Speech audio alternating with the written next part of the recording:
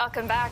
During the holidays, so many businesses come together to give back to kids and families in need in our community. This morning, News 4's Hope Winter is joining us this morning at Totally Buffalo to hear more about their annual toy and clothing drive. Hope. Good morning, Abby and Kelsey. Yeah, during the holiday season, it's all about giving back to the community. And here at Totally Buffalo, that's exactly what they're doing. Joining us now is Mary Fiona. Mary, can you tell us a little bit about this annual toy drive that you guys have here? Sure. Good morning, Hope. We've been doing this for 4 years, and we have wonderful partners with Neighborhood Health Center in Niagara Falls and Response to Love Center in Buffalo. And we collect enough toys for hundreds and hundreds of children so they can have some joy and hope on Christmas morning, because imagine, not being able to provide for your child.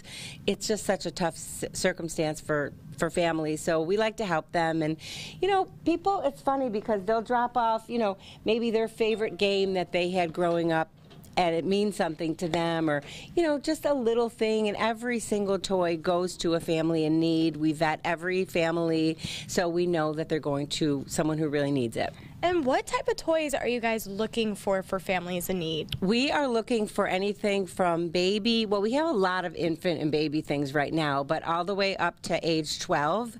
When they're a little older, we do gift cards. So we, we think they'll like that better. And can you just tell me a little bit about how important this toy drive is and how many families are impacted by this toy drive?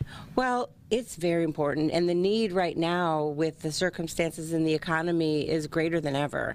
So being able to do this, and the thing is, here in Western New York, people are so giving and caring, and sometimes, they just don't know, how can I help? What can I do? I don't have a lot of time. I don't have a lot of money. People will bring in, $20 and say, this is all I have, but I want to make a difference.